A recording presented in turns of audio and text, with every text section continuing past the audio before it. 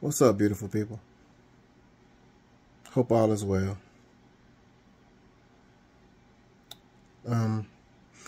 People who know me know that I'm a perspectives person. I believe in healthy perspectives. And I was having a conversation tonight with a lifelong friend of mine, and she was sharing with me her concern about losing her mom potentially and the ramifications of that. And she said that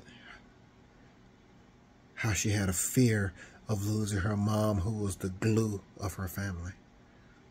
And as she said that, I shared with her, consider the perspective that your mom is the vessel from which that glue you spoke of came. So that in the unfortunate event that she does pass away, the vessel passes away, but the glue that the vessel leaves behind is still there.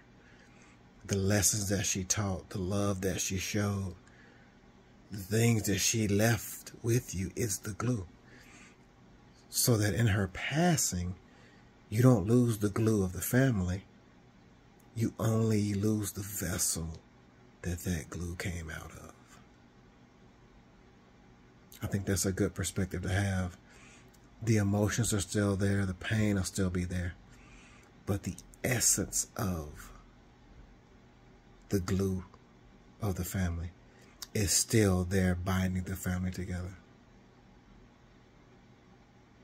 Hope that helps somebody. Peace, love, Knowing Place Podcast. I love you.